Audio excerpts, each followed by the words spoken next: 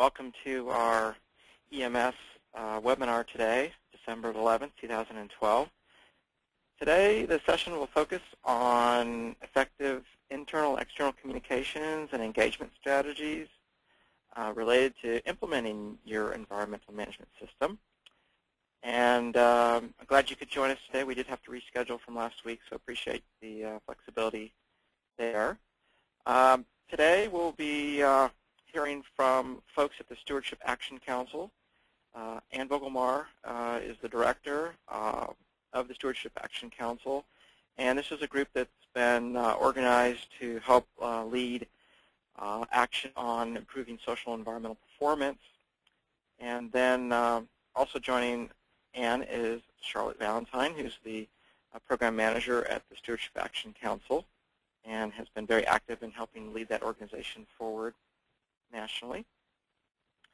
So again, welcome. I wanted to just remind folks that there's a little chat box where you can queue up questions. Angela Miller from the National P2 Roundtable will be running the slides today and be monitoring any questions you have. Folks are on mute today. We are recording this, and we'll be putting this up on a website for future reference. And hopefully the whole series will be something that you can use as you develop your EMS or are trying to make improvements. So let's kick it off. First slide. Just a quick overview of this series. Really, this has been an interesting and useful series for ecology to present. We started back in September with sort of an introduction from the National P2 Roundtable. Next slide. And then we've been focusing on EMS implementation for the last two series. Today we're going to focus on, again, communications and engagement. To finish up the year, next slide, we'll be moving into EMS auditing. And we'll be working with Dennis Sasserville with the Auditing Roundtable. And we've got a date scheduled there for the upcoming session on EMS auditing January 22nd. I believe that'll begin at 11 o'clock Pacific time as well. And I've outlined here basically what we'll be looking at in terms of preparing for an audit, understanding the auditors, the qualifications, things like that. And then the second one to wrap up the series is a summary on audit reporting, evaluations, and engaging management review in that process. Next slide. So I usually start these off with just a reminder that the Department of Ecology does offer an alternative to environmental management systems to meet the P2 planning requirements. And the basic message here is that we want to work with businesses that are interested in developing an EMS or already have one in place. We have several companies that have been long-time participants in the program, and we appreciate their commitment to environmental management systems. Next slide. Again, it's a fairly straightforward process. We have regional staff in each of our 4 offices throughout Washington State, and we have specialists that are assigned to each company. And you hopefully will have some type of a relationship with our regional staff, and so you can talk to them about EMS and how that might fit into your organizational objectives, and there's some basic paperwork that's required to submit to us. Next slide. And it includes hosting an EMS site visit, and we will require that facilities conduct a periodic assessment. Our standard is basically 1 every 5 years, but we found that typically that's a long time to go. So there's recommendations for at least every 3 years for doing a major assessment or some type of annual review. We do have an annual progress report that we're using to report through our new turbo plan, and that's a new system that was just launched this year, and hopefully we'll have additional enhancements to support the EMS program as well. Next slide. This is just a basic summary of our criteria when we're looking about environmental management systems. the three areas in terms of having a policy, addressing implementation, and then how you go about monitoring and measuring your program. Next slide. So let's put up our quick poll for the day. And because we're talking about communications and engagement, I was kind of curious whether any organizations out there now are starting to use social media to share EMS results or successes. This might be something that you put out through your own company, or you may put a tweet out or something on Facebook or some of these other social media platforms. And there's a variety of reasons maybe you want to do that. So if you go ahead and select one of these items, we'll get our quick poll back.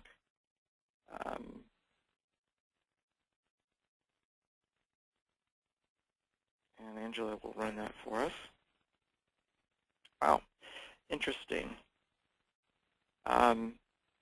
So one of the thoughts to think about, and we'll go into the next slide, is addressing communications. And I wanted to just share with you an example of what we've done at the Department of Ecology recently. We've had sort of a working EMS within the agency. It evolved into a sustainability report, and just about a month ago or less, we put out a sustainability report called the Global Reporting Initiative. Next slide. And you know, we looked at this as an opportunity to sort of walk the talk as we develop our own sustainability programs here at our agency. It also provided a real platform to bring our employees into the conversation. And we're moving into the sustainability realm, which brings in both environmental and social and economic aspects into the program. It is focused, again, on continuous improvement like EMS. And we've been involved with the Global Reporting Initiative for quite a few years. We're a stakeholder in that. It's a global reporting system, and it is growing now with more than 4,700 organizations producing these types of reports. Next slide. Just a quick summary of how we've organized this in terms of the organizational aspects of our agency. Includes things, there's requirements under the GRI to meet certain standards. And you can see there kind of where we started now to incorporate both environmental, labor, social, and economic impact. Next slide. So one of the things that we did was we produced this report, and we had a communication strategy around that, both internally and externally. And our kind of hook for the external media was that we are the first state environmental agency to issue a sustainability report under the GRI. And basically, we're sharing that it's integrating sustainability into our decision-making, employee education, and looking at our overall impacts from our agency operations. Next slide. And some of the key elements is that it does highlight our activities to reduce waste, improve our efficiencies, engage stakeholders, and promoting what we call lean innovation. Our agency has really taken lean to heart, and we have quite a few initiatives underway to help improve our practices here at the agency. Next slide. So here's some of the things you can think about as you think about communication. We did put a report together on a website. It's printable. People can look at it. We communicated with the governor's office. The governor has a weekly alert so that our senior management knew that this was going on. We did issue a press release using our media listservs and business journals. Next. We also have, in the world of social media now, blogs, so it's kind of like you can't just put out a press release anymore. It doesn't really go anywhere. So having additional social media targeted emails. So you do have to really think about your audience and what you're trying to accomplish. And some folks might say, well, this is just sort of self-promotion, kind of thing. But on the other hand, we're trying to, get the word out about these types of programs, again, leading by example, supporting the effort out there. And companies are in a competitive market as well, and so working within your supply chain, working with your vendors, you might think about how you could take your EMS work and begin to move that out a little bit more into the market. Next slide. This is just a screenshot of an article we did inside of Ecology. This is our employee newsletter. Next slide. And there are various blogs out there that we were able to put the story out, and it gets picked up by folks that are interested in these topics. And so, try to create a little buzz around things. But so that's kind of a quick story on how we've approached this. As you know, a heck of a lot of work just goes into producing the system, maintaining it, working internally. But you do need to start thinking about, well, how do I, sort of tell the story about this? And Ecology, we're always trying to figure out a way. How do we tell the story on our successes and help get the word out to folks more broadly? All right, so that's a quick summary. I want to turn it over to Ann and Charlotte, who are going to take us through the rest of the presentation. And again, feel free to think about questions and use the chat box as we go through the presentation, including any questions for me, and we'll take those at the end. So Ann? Thanks, Ken. This is Charlotte. I'm going to go ahead and talk about the Stewardship Action Council a little bit, and then turn it over to Ann for the presentation. So we can go ahead and go to the next slide. Okay, so and so this is what we're going to be discussing today. And then next slide. All right, so the Stewardship Action Council is the organization that Ann and I are with. It's a nonprofit membership organization dedicated to improving social and environmental performance. We're based in Washington, D.C., and our members represent a variety of different communities, including academia, state government, non-government organizations, investment, industrial, and service sectors. And our members commit to working together to improve their performance, share their successes and challenges, and increase their influence through the belief that we can accomplish more together than we can individually. As part of our effort to further collaboration among our members, we have an updated map on our website that shows the location of all of our members. From that, we have been able to pursue an initiative in Indiana that is trying to protect habitat, support biodiversity, and increase educational opportunities. So an important part of the Stewardship Action Council is recognizing and sharing successes and challenges.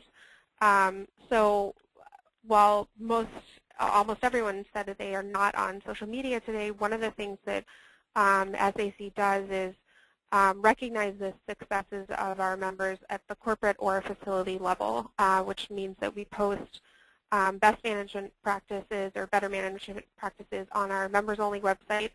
And we do an annual report, and it's public, and we have a presence on Twitter, Facebook, and LinkedIn where we can highlight the accomplishments of our members.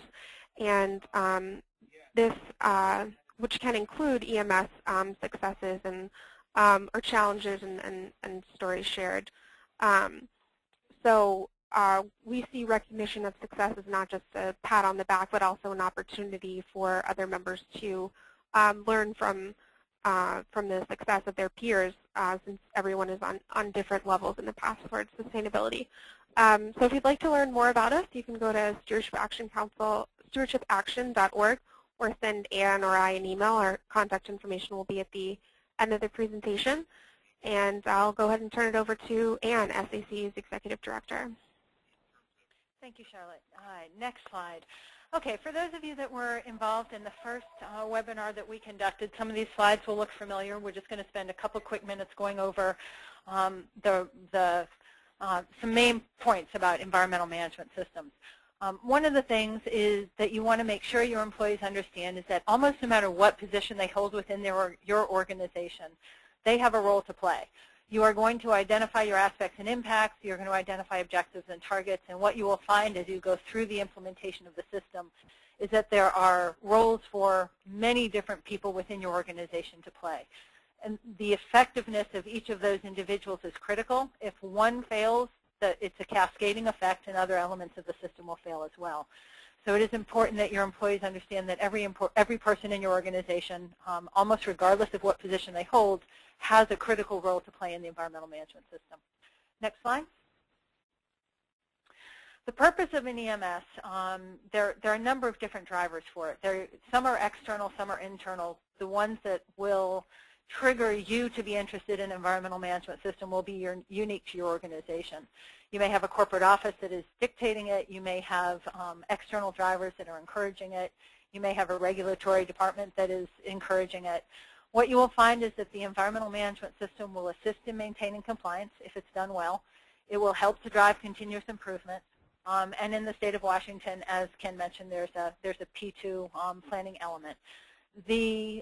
One of the critical points about an environmental management system is that I have seen environmental management systems that look fantastic on paper and on the ground are essentially non-existent. Likewise, you can see an environmental management system that is phenomenal on the ground, but the documentation about it is limited or inaccurate. And as you're implementing the system, you want to make sure that you have both elements, that you've got the functionality on the ground, but that you also have the documentation to be able to demonstrate what is happening and what needs to be happening and to be able to show that it is happening. Next slide. If you don't have a system in place, you're going to see problems recurring. You're going to see what I tend to call a hero, someone who holds things together, but if they disappear, things don't get done.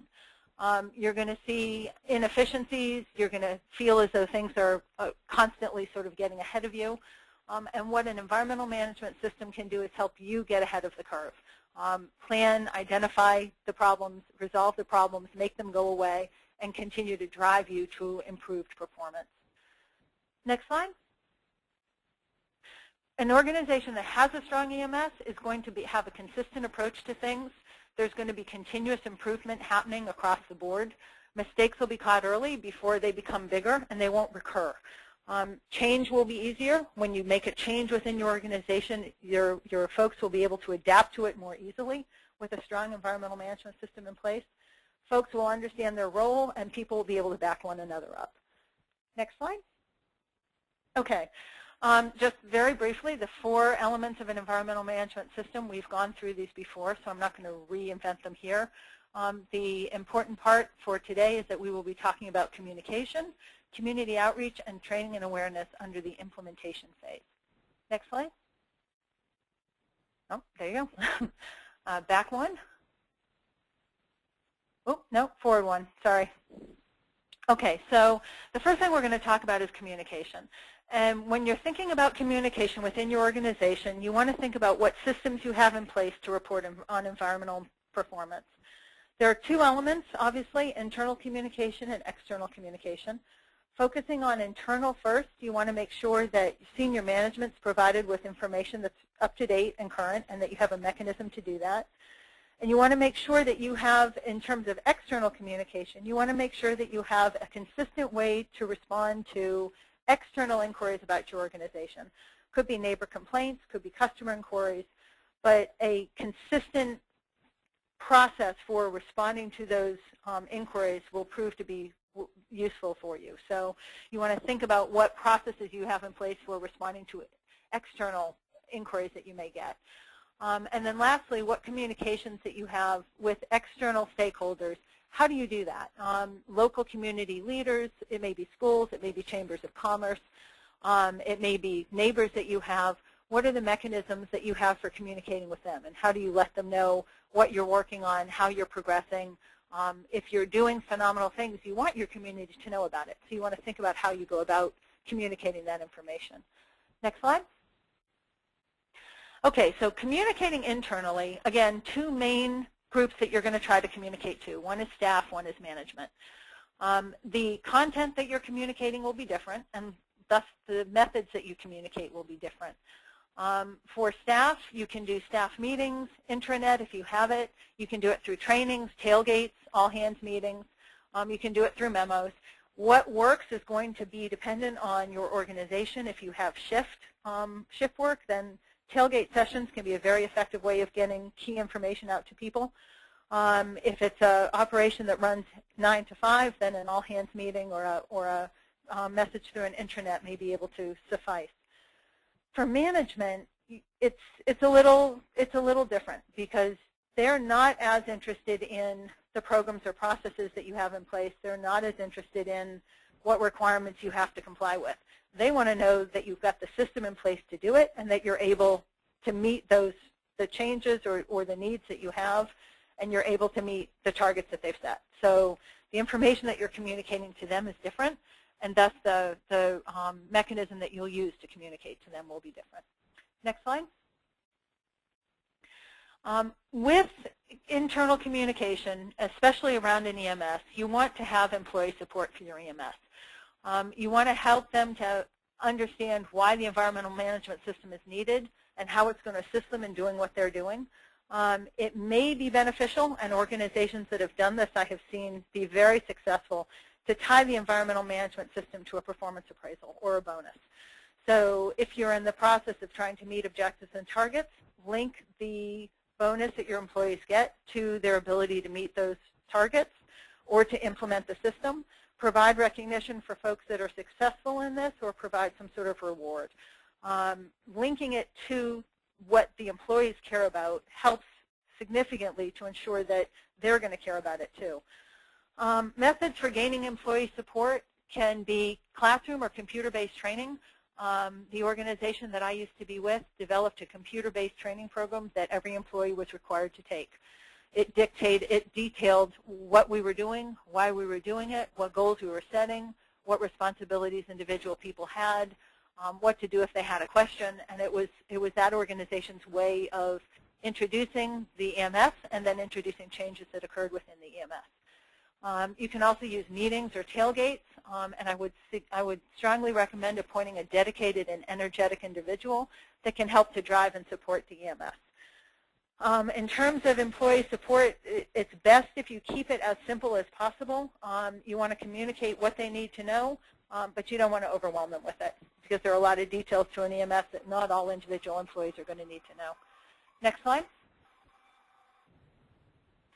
Examples of employee engagement, I'm going to point to one of our members, and that is 3M. Did speak with them ahead of time to make sure that they were comfortable with me presenting this slide to you. This is one of the slides that they've presented to our SAC members in a webinar that they did for our members. For those of you that are familiar with 3M, they have a program called Pollution Prevention Pays. They have implemented 8,400 projects since 1975, and these are employee-driven.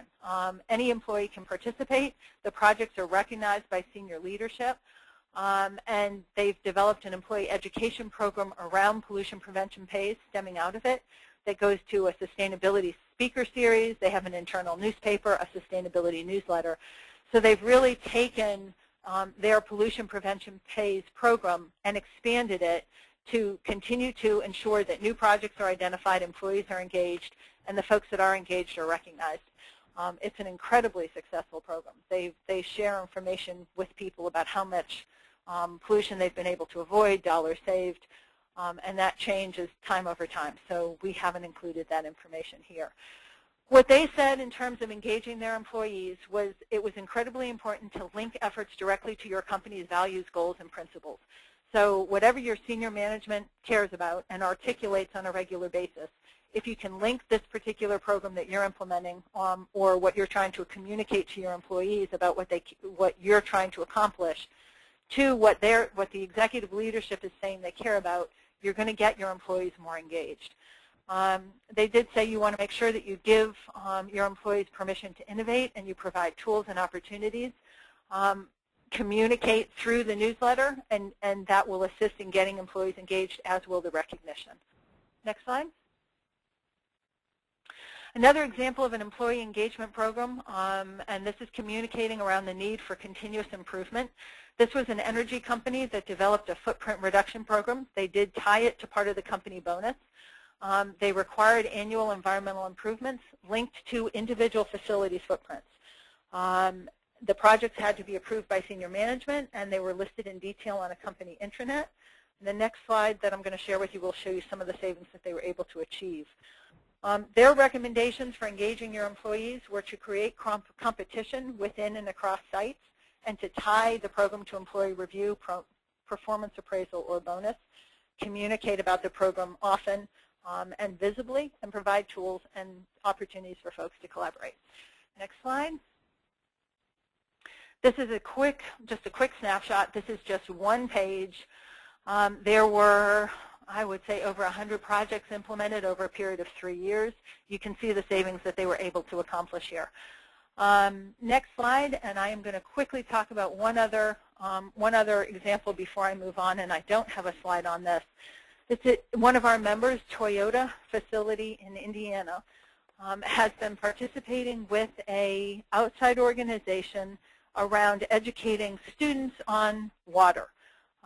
This particular facility is very interested in water, and so they've linked their community engagement activities to that topic. They involve over 2,000 students a year on poster projects, on water sampling, posting water sampling data. It's a phenomenal program, one that will be the focus of the next SAC webinar. And if you guys are interested in participating in that webinar, you can just send a quick email to either Charlotte or myself. We'll add you to the mailing list. That webinar is going to be taking place in January. Okay, so now we're moving on to communicating externally. And the first question you want to ask yourself is, who do you want to communicate with? Because the communication mechanisms that you use are going to be different depending on who you are communicating with. If you're communicating with the community at large, you may want to consider some sort of sustainability report. Also a good mechanism for social investment groups, SRIs, or other interested parties. But you want to make sure that the report is communicating on the topics that those entities are interested in. So there's something called a materiality assessment where you determine what issues are important or material to your company, who your stakeholders are, what they care about, and then target the report to what they care about. The report that Ken mentioned earlier, the GRI report, is a really good way to do this. One thing I would strongly mention is the companies that I have worked with over the years, while you start doing a GRI report for the purposes of communicating externally, and you want to communicate good and bad, it needs to be balanced, so you want to communicate about your challenges as well as your successes. But what you'll find if you start to undertake that process is that the value of the report is much more internal to the organization than it is external to the folks that you are communicating with. And the reason for that is that as you start preparing the report, you're asking yourself questions about how do we do this or why aren't we doing that. And what you'll find and what I've seen organizations that I've worked with over the years find is that the report writing process actually starts to drive internal improvements. It's fascinating. You would think that the report was being produced for reporting's sake, but in every instance, every organization I've worked with, that ends up not being the case. It ends up being much more of an internal driver for performance improvement. So it is a great tool. You do want to think about what you want to communicate, performance goals, general information about the facility. Again, you do want to be as transparent as you're comfortable being about your challenges as well. Communication mechanisms other than a report that are available to you could include a press release if it's about a particular project, an open house if you want to share information about your entire organization. An open house is a good way to do it. Information through your website. The community project you can use as a way to communicate with your local community. or a third-party communication on your behalf. An organization like ours who does do an annual report, who highlights the successes that you have had at your facility in our report and on your behalf, is another way to communicate externally. Next slide. Okay, the second point I really want to focus on or make about communication is that communication really should be two-way. It's not just about you telling people about your facility. You want to find out from your stakeholders what they care about, and you want to communicate with them about those topics. It's a phenomenal way for you to learn things that they care about, things that you can improve that will improve your relationship with your community. So you want to tailor your communications to areas of stakeholder interest, and you really do want to try to get as much information about what they care about, information about their concerns, and then ensure that you respond. Next. Okay, community outreach. If shared interest exists, you want to look for ways to work together. A good example is the Toyota facility in Indiana. There were interests and common interests around water, around teaching students about water. And so Toyota was able to create a community outreach program that provided educational benefit to the community and to the students, as well as benefit to them. Another example is an energy company sponsoring energy savings programs for customers, or a healthcare company that might train or sponsor training programs for nurses. Next slide. Okay, moving on to training. This is probably self-explanatory, but the benefits of training are to ensure that all of your employees know what's required and know the proper way to carry out what you're asking them to do. It also ensures that each employee knows how their actions or the job that they are undertaking can impact the environment. So a training module could be online or could be done in person about what your environmental management system is attempting to do, why it's important, if it isn't implemented or done well, what the consequences of that are, can really help employees to understand why you're asking them to do what you're asking them to do. You can also use this training as a way to communicate the consequences of improper actions. Often employees may not clearly understand what the ramifications can be if something isn't done well or done correctly. Next slide. Okay, when you're developing a training program for your employees, there are a couple key questions that you want to think about. First is, how do you identify and document your training needs? The training that, if you're like a lot of the organizations that I've worked with, can be very, there can be a lot of very different training that needs to be done. There can be health and safety training, there can be ethics training, there can be environmental compliance training, and who gets what can be very different depending on the roles that the individuals play. So you want to make sure you have a very good mechanism to both identify who needs what training and then to document that they've had it. And I'm going to share a spreadsheet on the next slide that one of the organizations that I've worked with has used. The next thing that you want to make sure is that you want to ensure that all individuals that have roles and responsibilities that could create a significant environmental impact have received the training that they need to ensure that they're aware of those how those impacts can occur and what they can do to avoid them, as well as what they can do to respond if something does occur. So you want to make sure you can track who's received the training, that it's current. You want to make sure that you get people that were absent the day a training was offered, make sure that they are able to get it after the fact. You need to think about new employees and what EMS training you want them to have compared to those that may have transferred between departments. You also want to look for ways to measure how effective the training was, and that's going to vary depending on the type of training that you're offering. And lastly, you do want to ensure that individuals that are out there are competent to perform their assigned responsibilities. So if someone's changing a role or somebody's new to a role, how do you know that they really have the skill set and the knowledge that they need to be able to perform that task successfully? Next slide. Okay, this is a template. One of the organizations I worked with, this is something that they had put together to track the training that they're doing. It indicates by position who needed to have it, how frequently it needed to be done, the training itself, and a regulatory reference or a company manual reference. The franchise manual is a company policy for this organization. It did require certain training, and they used this spreadsheet to track that training. Next slide. Okay, that brings us to the end of the training. Contact information is here on the slide. Again, if you have any questions about anything that we've talked about or would like some additional information, please feel free to give me a ring. You can reach me at the number here or by email. And that brings us to the end. Ken? Thank you, Ann and Charlotte. So we do have an opportunity for any questions or follow-up from folks today that are on the line. One of the questions I had, Ann, and so go ahead and use your chat box for that. One of the questions I had is for smaller organizations. Do you have some thoughts on how to address? I know we referenced some large efforts like Ecology and Toyota and others. But if you're a smaller organization, are there any tips on where you might focus your efforts within the organization, or how do you sort of start off with something? For communication? Yeah. Small organizations are going to be probably fairly well integrated into the communities that they're in. You guys may sponsor a baseball team or local football team. There'll be chambers of commerce that you're engaged in, local organizations. Your employees will have contact in the community.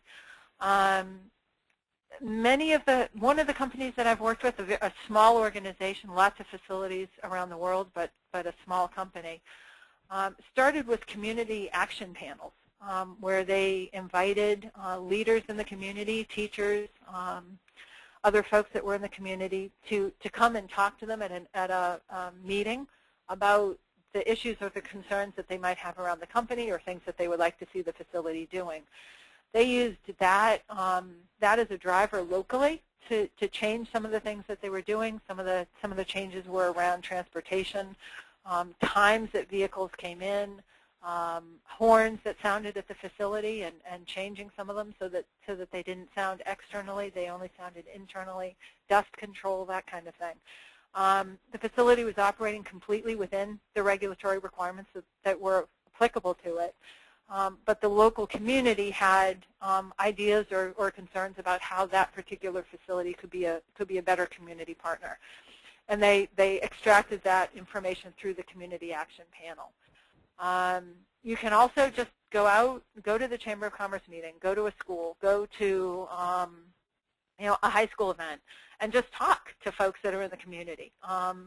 One-on-one, extracting information that they feel. If you're living in the community and it's a small business, then you're going to have those mechanisms open, communication mechanisms available to you just as a function of living in the community, and take advantage of those. Ideas that people have, bring back to your management. Say this came from the community. It's something they care about. Can we do something about this? And take it that way. As far as the reporting goes, instead of a full-blown report, you might want to just do a flyer. One-page flyer that had information about your organization on one side and goals that you had set or targets that you had set that you were working on the other, that visitors to your facility could take. So it's a way of saying, hey, you may not work with us, but we want you to know we're making these efforts to reduce water or to reduce waste or to improve, healthcare training for our employees or whatever it is that you're interested in communicating. And extract the information from the local community through the mechanisms or the routes that are available to you. Okay. Angela, did we have another question come in? Yes. How would you compare an EMS with a GRI report? Why should a company invest resources in one over the other? Ken, do you want to field that one, or do you want me to take a first pass? Good question. Why don't you jump in, and then I'll maybe have a couple things. Okay. An environmental management system is targeted primarily, by its name, it's environmental.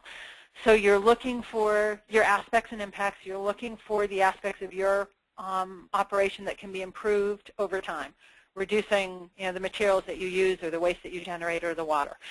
The GRI report really it very well balances that. Not balances that. It's a synergy. Many of the things that you're doing under your environmental management system, you would report on in a GRI report. The way the GRI works, and I don't want to get too complicated because there's a lot to it, but there are basically 3 levels that you can report under, A, B, and C. The GRI has 80-plus indicators in the environmental, social, and economic categories. And at the base level, level C, you report on 10. You report on some that are environmental, some that are social, some that are economic. There are probably things, if you have an environmental management system, many of them may link to what you're already doing. And what you'll find when you start looking at the GRI, if you have internal buy-in to produce a report, you really will start to, you'll find the report is a driver for continual improvement that goes beyond environmental. It'll drive environmental improvement, but it'll encourage you to look at training for your employees. It'll encourage you to look at labor issues, diversity, supply chain.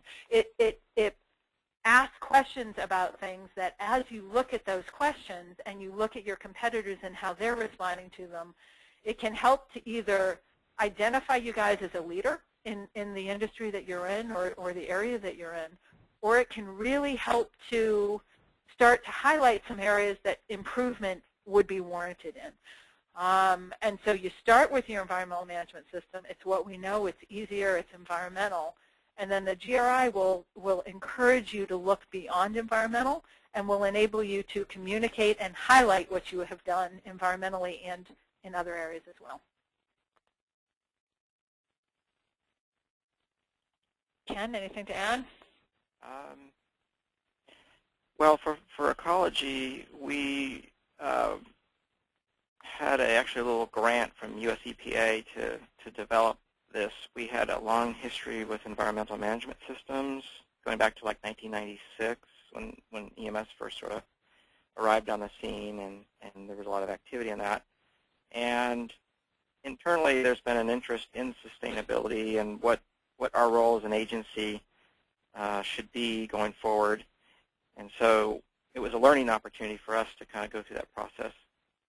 It has generated a lot of internal discussion across the agency, whereas things can tend to stovepipe within a large organization. So it's really opened up the lines of communications, I think, in a differently sort of fundamental way. A lot of the indicators that we selected were data that we actually had, for example, like our diversity rates and hiring practices was down in the HR department, but no one had kind of reached down there to engage and pull that information together across the organization. A lot of times the work that our facilities people do to run our buildings, to run the motor pool, to do the work on, we have LEED certified buildings, a lot of that stuff they didn't get a lot of recognition for that, so it created an opportunity for them to highlight some of those types of achievements. And we depend on a lot of the data from those folks. Where we sit in the organization, we're helping to promote sustainability and things like that, but we don't actually sort of maintain the data and the day-to-day kind of stuff, And I think the other thing out there is that things are continuing to evolve in the marketplace. There are other standards out there besides GRI and others. There seems to be more interest from, say, the Wall Street, investment community around this. There's pressures within the supply chain. I think as a small organization, if you're a supplier to a large multinational corporation, or maybe you want to get into that market, having a basic EMS with a flyer, a one-pager about what you're doing, I think is a good step in the right direction. And then we've also had organizations that put their EMS in place. They may have been the first one within their industry or their trade group, and they've been able to bring that into that group and sort of help green that area. For example, we have a company that makes cabinets here in the Northwest. They've been a strong environmental leader, and they were able to take that and share that across the industry, so that everyone's trying to become more green. So they, other folks won't necessarily have to reinvent the wheel, and they can learn from their experience, and help keep their sector competitive. So there's lots of reasons, and it's sort of done in the spirit of continuous improvement and this whole idea of sort of taking a systems approach to the work we do. Plus, finally, I think ecology, we have a lot of stakeholders, and how can we continue to be effective with that, or do a better job with stakeholder engagement as a large, public agency? Besides the traditional, we issue rules, we have comment periods, we do public meetings, and now as we move into more of the social media, how do we start to use some of those tools to bring more people into the kind of things that we're working on? So that's a few random thoughts.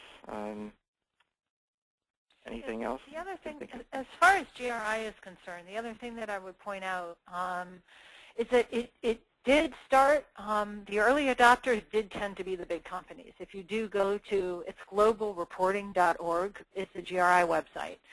And companies can choose to list their reports on that website. So it isn't comprehensive. It doesn't have every report that every company has ever done on GRI. But it has a good chunk of them. And what you will see, and what the data is showing, I recently did a presentation down in Kentucky for their Governor's Excellence Conference. And I was asked to look at what the trend is around global reporting and around sustainability, around CSR. And what the data shows when you go out and look for it is that 5-10 years ago, it was a handful of companies doing this. And what has happened in recently, interviews that have been done with CEOs of large and medium-sized businesses worldwide, sustainability is no longer sort of a buzzword, but it is something that you have to consider when you are conducting your operations.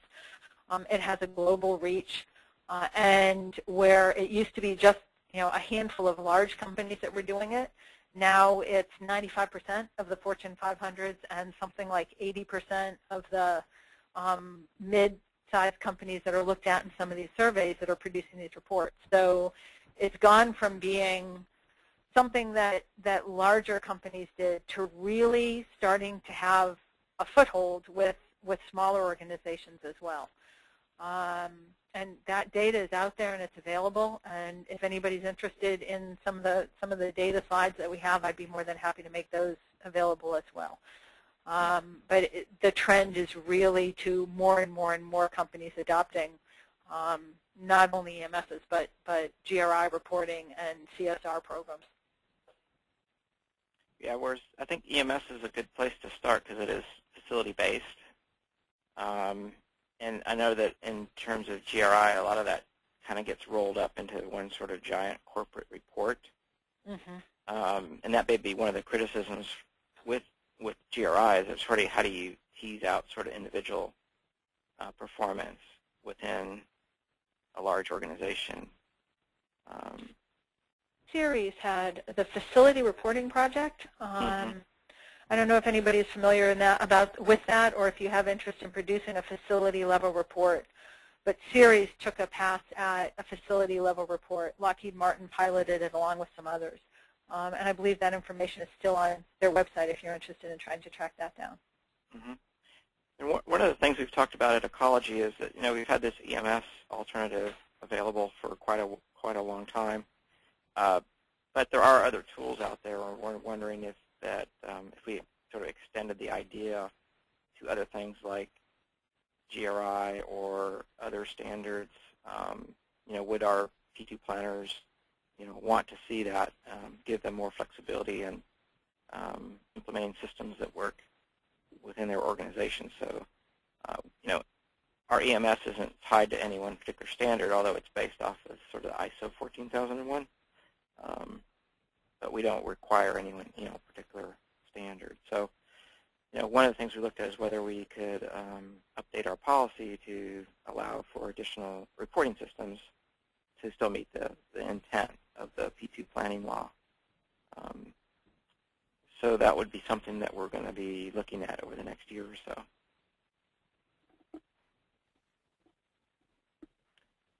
Angela, any other questions that have come in? That's it.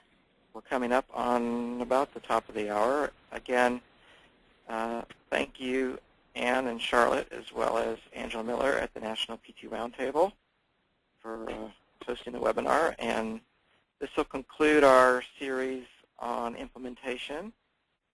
Thank you, Ann and Charlotte, and looking forward to continuing to work with the Stewardship Action Council. And appreciate your time, and thanks for the attendees. Any questions, just send us an email. I'd be glad to follow up with any individual questions. We also will be posting all this information, websites, and presentations to the Ecology website that has EMS information on it. And I believe our next webinar will be January 22nd for EMS auditing. So until then, safe holidays, and we'll see you next year. Thanks a lot. Thank you. Bye-bye.